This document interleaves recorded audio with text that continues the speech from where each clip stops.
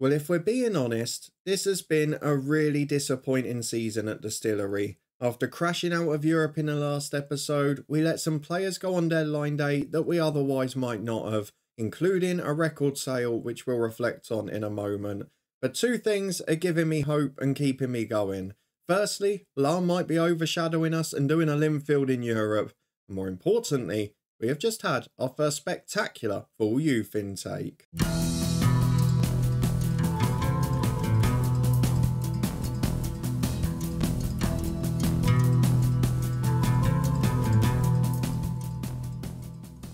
Yes, hello and welcome along to part 164 of this Build a Nation story, Lifting Spirits with me, Daniel. My spirits have been lifted in the last week after a very frustrating season. The transition has taken a bit of time, and as you can see, even heading into today's two games, we are short of a lot of players. We've had some serious injuries, lots of little ones too, and it's been a bit of a frustrating period, which we'll talk about in a moment. However, we've got a record sale and a couple of other surprise departures to reflect on. We've also got a look at Larne and a brilliant European run.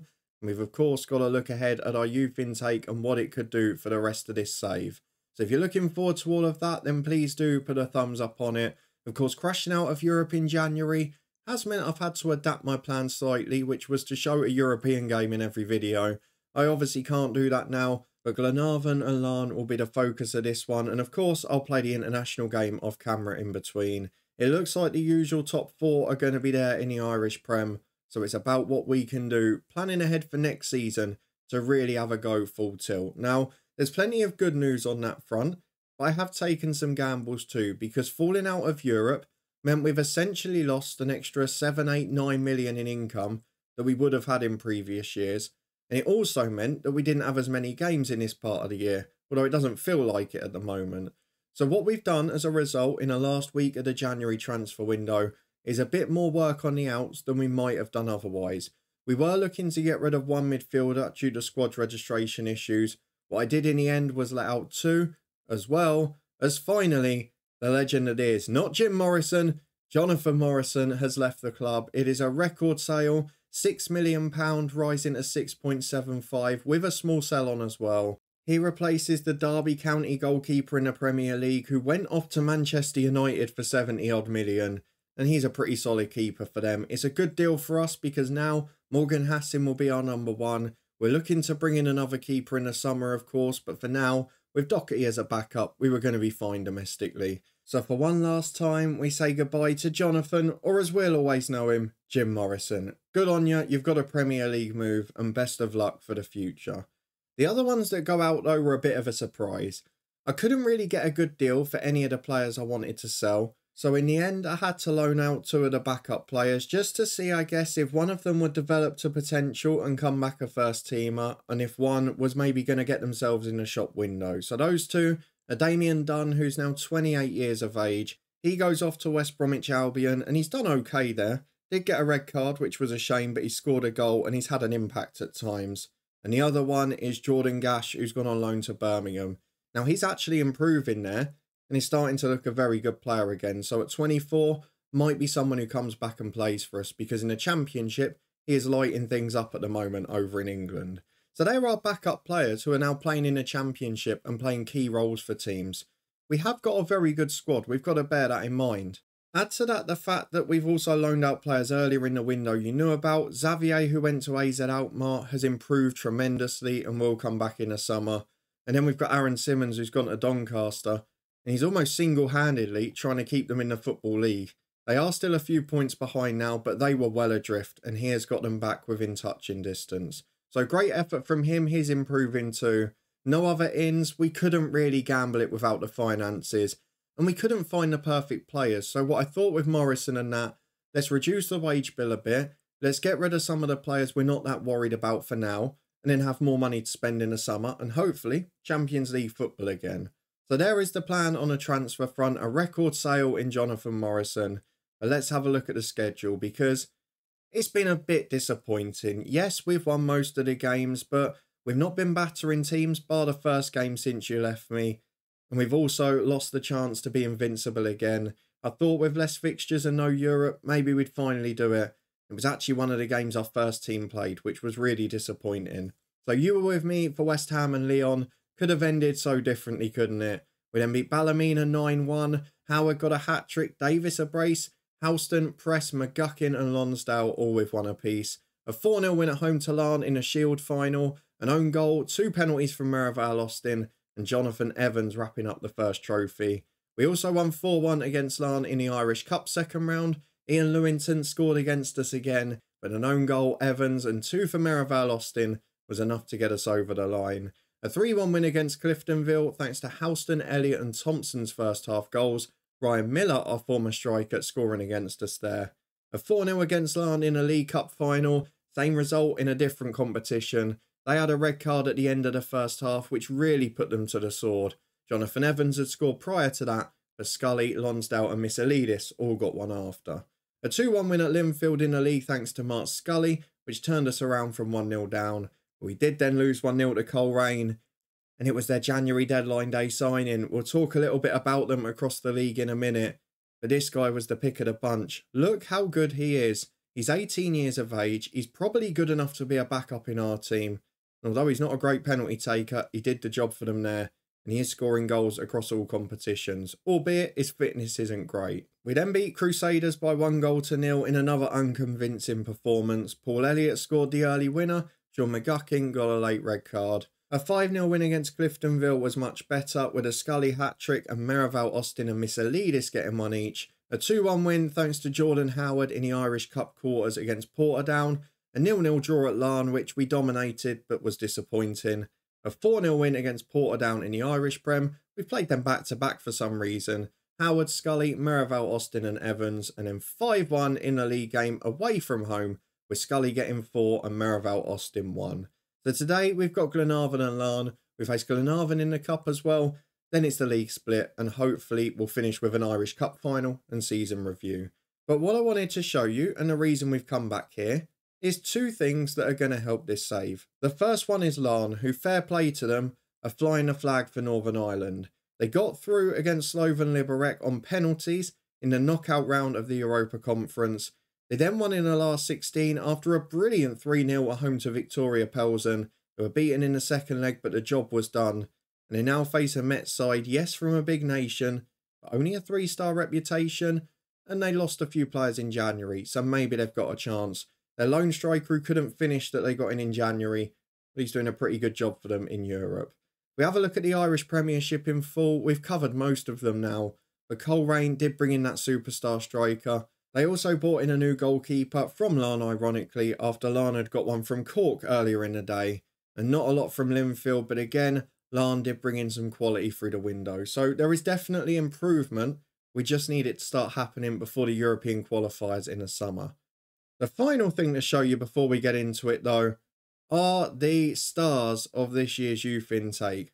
Let's go back to the 15th and the new intake, which for the first time included 4 or 5 brilliant players in the same one. We had one intake with Matthew Freeman, but not much else. Now we've got a bucket load. The first of them, Jamie Stevenson, I've put straight in the first team to work on his determination and his ambition. His personality is not great, but he's got bundles of potential. The next one is a goalkeeper, Lee Corrigan, who I think will be pretty decent. He's probably already as good as Ashley Doherty, and we may play him this season before the end. Emmett McNair is a right winger who has all the key attributes, is a great crosser of the ball, and maybe with Vucinic pushing his toys out the pram, with Elliott reaching 30 now, he could be a natural successor as a backup. Ashton O'Grady, not a great centre-half at the moment, but enormous potential, good jumping reach, good in the tackle, got some of the key things we want to see. And then a couple of others like Willie McKitty, a decent right winger again, but probably not as good as the one we had earlier. So a really good intake, lots of good players coming through. Even Ross Fleming's a decent striker. And for some of those, even if they don't reach their full potential, they will really help improve the nation. So I'm thrilled with it. For now though, let's go and get through our 2 league fixtures. Glenavon at home is the first of them. Due to the fact that we've now got injuries after letting 3 players go, I have promoted a few of our youth team players. Shane Lowry came through last year's intake and is improving a bit. But Gorman is the main one. He was signed from Glenavon last summer when he was linked with English clubs. and that boy's coming on leaps and bounds, so he will be involved in at least one of today's games. We've got 2 games in the space of 3 days. We've got international duty for some, including our Northern Irish boys who I don't really want to play today. So I'm going to make a pretty sensible decision with the lineup, and we'll be back in a minute to run through it. Right then, here we go, and with Northern Ireland in action in 48 hours in a winnable group for qualifying, I have left out all the international boys. So Elliot, Press, Burns, and who was the other one? Thompson, all left out of the squad. Hassan does start, I'm hoping he'll be alright, but the rest of the team is rotated. It may cause problems on Friday. The 2 promoted youth players both make the bench, but the 11 we're going to be relying on are Morgan Hassan in goal. Freeman's at right back now. He is on international duty, and I'm tempted to switch him. In fact, I'm going to. Freeman will be on the bench for this game. I'm going to try not to use him if I can. So it's Stowell at right back with Urza on the left, Davis and Bird at centre half. We've gone for Bayavang and Lonsdale the midfield 2, Merivale Austin the number 10, and then Vucinic and Misalidis off Scully up front. Not been as prolific this year, Mark Scully, just over 1 a game. He will be replaced in the summer if we find a superstar, but like last year, we keep missing out on them. So let's go and get through to the Glenavon match. It should be winnable, albeit we're not quite as free-flowing at the minute. So let's go into it, see how we get on. Hopefully it'll be a good one. No former players that I recognise there. I did notice in the preview that Mark Wilson was injured, who always scores against us. And Kean's on the bench, who must be getting on now, but he was a former centre-half here. Through the tunnel interview into the first half. Hopefully, plenty of highlights and plenty of goals. We're just 6 minutes on the clock, and we've got a free kick with Misalidis, which Bird heads just wide. I'm a little bit surprised, not so much this game, but the Larne one, that we didn't get offered the chance to call it off, because we've got 13 or 14 players away, and at least 9 or 10 of them are our own first teamers. So very odd we didn't get the chance to call the game off, but with the way the league split works here, I just think they've run out of ideas of how to get the games in. The Scully gets in 1-on-1. Of course, that Larne game we're playing on Friday been moved so many times due to Larne's European run, as Bayavang finally scores. 3rd time lucky from the set pieces, Misalidis in from the left. Bayavang with the big header. We're at a very important stage on the contractual front too, because Vucinic, Bayavang, etc. all ending their unhappiness now after their failed January moves. And if we can get them contractually tied down just before the new summer to new deals, it should prevent that unhappiness while they're newly on those terms. So that's something we're going to work on through April and May. But for now, it's 1-0 to Distillery. It's a very dominant performance. As we return with a Merivale Austin corner, long gone are the days where we're 3 or 4 up by the 25-minute mark. We're struggling a bit more to be cohesive this season. We knew it was going to be harder with a lot of turnover of players, but the unhappiness since January has definitely had an effect on performances. Going out of Europe has affected us financially and what we can do. And that uncertainty, because even I don't know which ones of these players we're going to sell in the summer. I've got an idea which ones it's going to be, but finding those replacements is tricky. We're starting to expand our scouting searches now. We're looking regularly in South America, in Eastern Europe. We're trying to find more and more. And while we might have 1 or 2 gems coming in, as soon as we spot a big upgrade, we keep getting outpaid for them. We keep getting outpaid. And we just can't do anything about it. How on earth has that gone in? It's an own goal that's awarded. Misalidis dinked a crossing, it hit off Stewart and just looped over the keeper. Bizarre goal. It's 2-0 on the way to half-time. And it looks like we're well in control of this as Vucinic away down the right. Merivale Austin picks it up, has time, gets the shot away, it's wide. And of course we will try and rest these boys at the hour mark because we need them fit on Friday. We know that a few of them, Bayavang, Urza and Vucinic, will be away on international duty.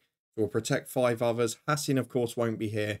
We'll see what we can get done as Fry goes downfield, headed away by Bird to Merivale Austin. Davis picks the ball up and it's into midfield, not convincingly, but we get away with it. And Vucinic plays on to Misalidis. Good run. In he goes 1-on-1. In for 3-0 via weak goalkeeping. And this is the difference. Apart from the top 5, there's no competition in this league. Larne, Glentoran, very good sides. Coleraine, a decent one as well. But for now, the rest is not competitive. And at this stage, we're chipping another one in. And we're looking to make it 4. If we do, I'll get some of the youngsters on straight away. Urza's shot goes over, so we'll give it 5 more, and then we'll make our decision. But Vucinic is not coming off. We've got an hour on the clock. Let's go and do it now. It will be Trevor Davis who we'll need on Friday. He'll be replaced by Harding. Ozil will go in at centre-half. I want to protect Lonsdale, Merivale, Austin, probably Scully as well. So we'll have a look at Gorman in midfield for Lonsdale with Bayavang switching over. Lowry can come on for Merivale, Austin. Morgan Griffiths can come on for Missalidis, I think. I'm not sure how this is going to work out here. Maybe we do protect Vucinic. I'm going to do it. Morgan Griffiths will come on for him. And then we'll go for Jonathan Evans for Scully. Missalidis will go through the middle. Griffiths in the middle of the three. And then one of those guys is going to have to play off the right. Shane Lowry, not great at it. Evans might be okay. Or should we put Missalidis there? Let's try and work this out logically. We can go Bayavang up front. Missalidis off the right. Lowry and Gorman in the middle. Which is not ideal. But it will do on this occasion, I feel.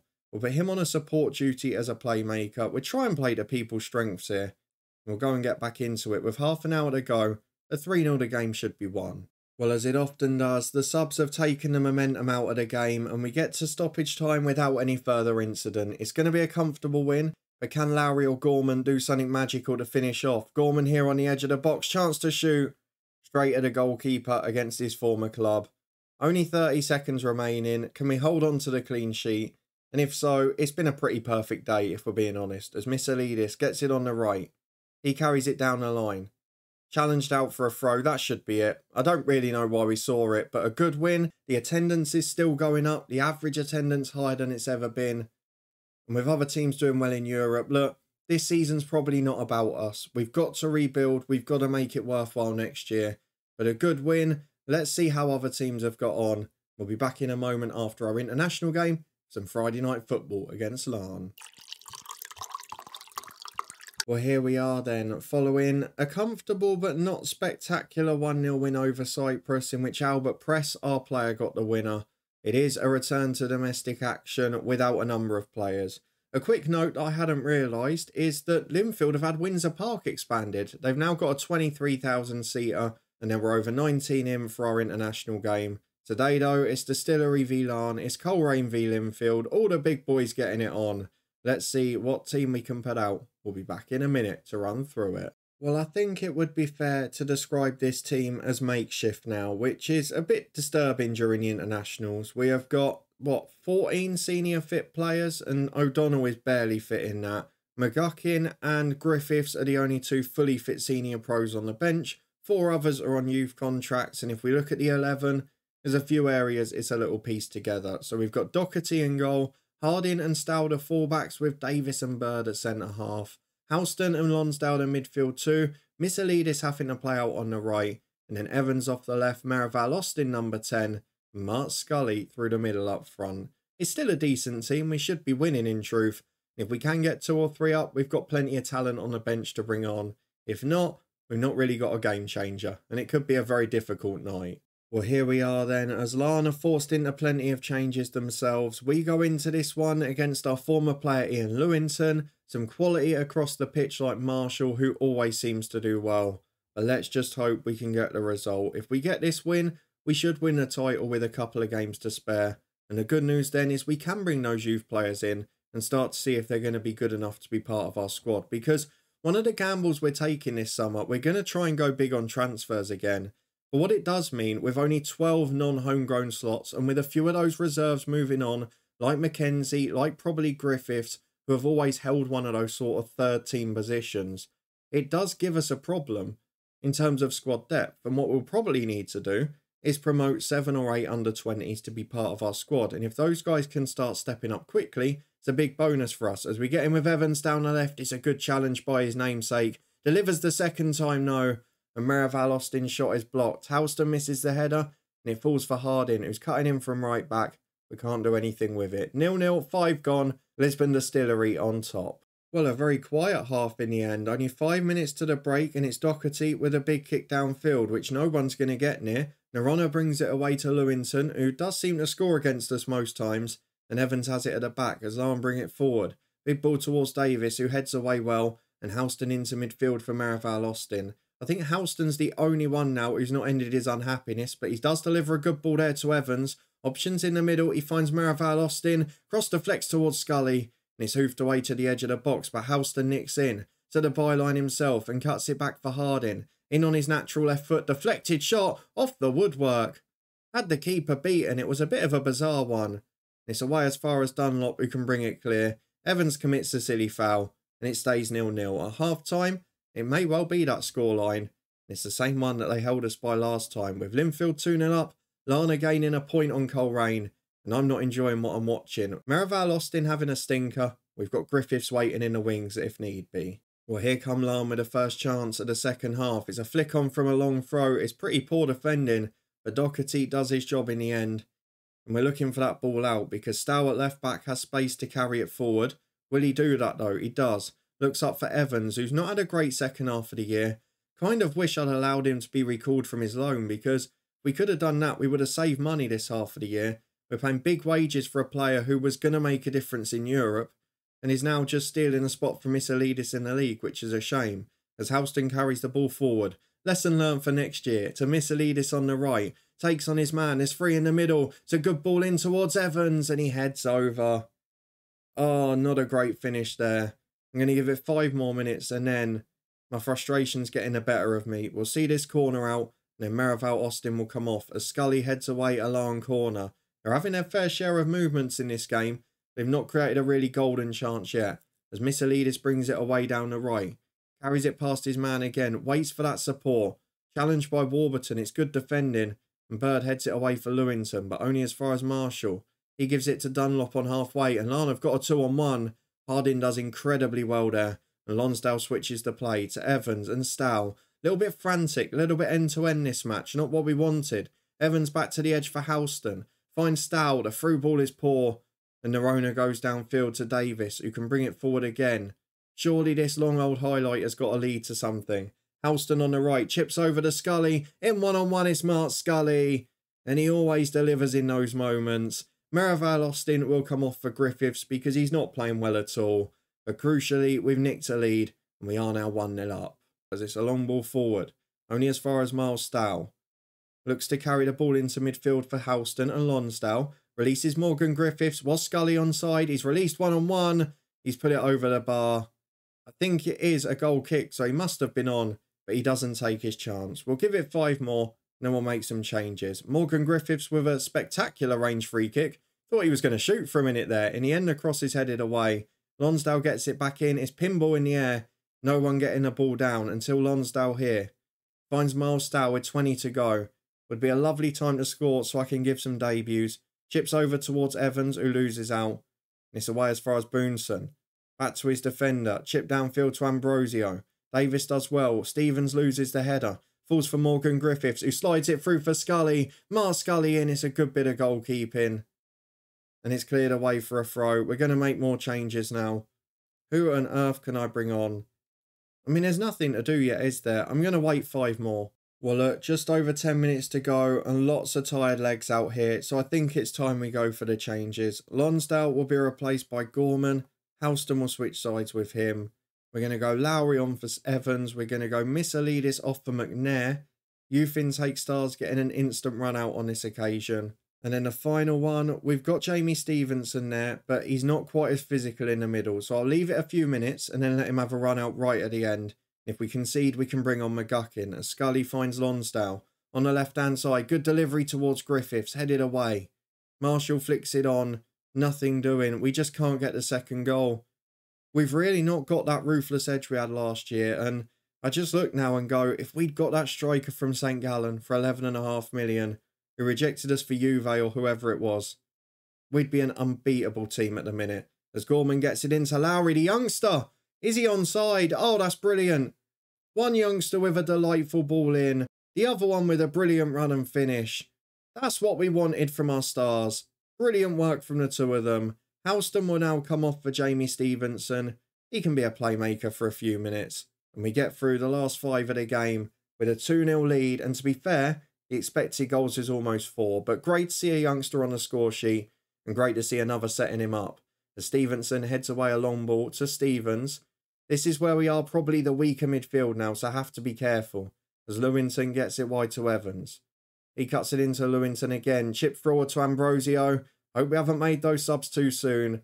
We've still got a first team defence on. We've still got a top quality striker.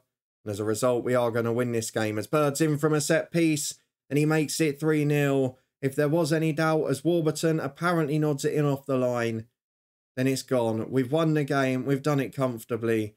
And we managed to get some youngsters on the pitch. A brilliant performance. A good win. Not really the blowing away of opponents we were seeing last year. But a win nonetheless. A title on the way. And Champions League football returning. And boy, we've got to do better than last year. Well, it's a very simple equation now. Only one more episode this season, and barring a disaster, it will be an Irish Cup final mixed in with the season review. I want to turn those 2 end-of-season episodes into one just to get through as much as possible in this save, and hopefully we'll breeze past Glenavon and have an Irish Cup final to enjoy next time. We've still won all of the Irish trophies, just the SPFL we missed out on this year, so let's hope we can complete the set, get these youngsters some more minutes, and hopefully start to plan for another very big summer. If you're looking forward to it and you did enjoy this one, then please do put a thumbs up on the video. Let me know what you thought of the youth intake and some of the stars we brought through. Let me know what you think we should do in a transfer window and those 2 boys that I've loaned out. Should they go permanently or should I be looking at others in the squad?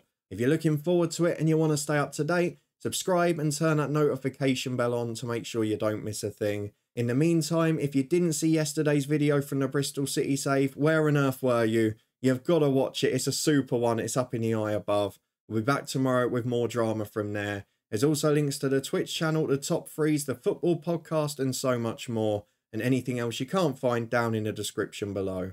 But thanks for watching as always. I hope you enjoyed it. I'll see you next time for our season finale.